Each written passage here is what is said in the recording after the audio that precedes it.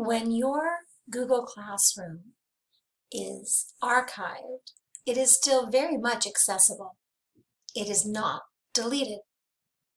For example, if on Friday I can see my James Period 1, Trimester 1 Biology Google Classroom, and I have students in it and assignments and everything. I love how I set this up.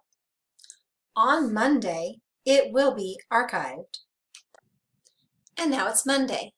And as I look for the James Period 1, Trimester 1 Biology Google Classroom, none of these cards are that Google Classroom. But I remember that it's been archived, and my archived classes are easy to find.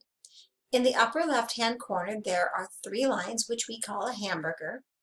If I tap on those 3 lines, it opens a column, and at the very bottom of the column, I can see the words Archived Classes. All of the classes in which I've been a student, a teacher, or a co-teacher can be found here, from the oldest to the most recent. Here it is, James Period 1, Trimester 1, Biology.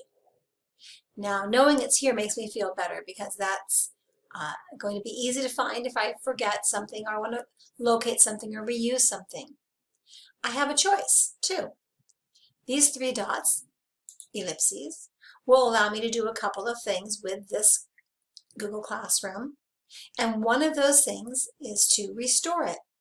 If I would rather use this Google Classroom instead of the one that has been provided to me on Monday, November 2nd, I may do that. Keep in mind, though, that a teacher who chooses to do this will need to add her new students and remove students that are no longer in her class. To restore and bring it back to the main dashboard, just tap on the word Restore. Confirm by tapping Restore again. And then I'm going to leave the archived area by tapping on the hamburger and then tapping on the word Classes. And there's the class I had on Friday afternoon before the change from Trimester 1 to Trimester 2. Having chosen to use my Trimester 1 Google Classroom for the next trimester as well, I'll need to decline the district rostered Google Classroom that showed up Monday morning. I can also make another choice, however.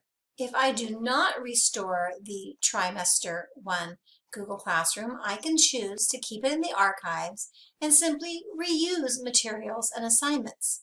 That task can be found in another video. Also, remember, if you are going to use your old one, you'll have to add or remove students that have changed in your roster.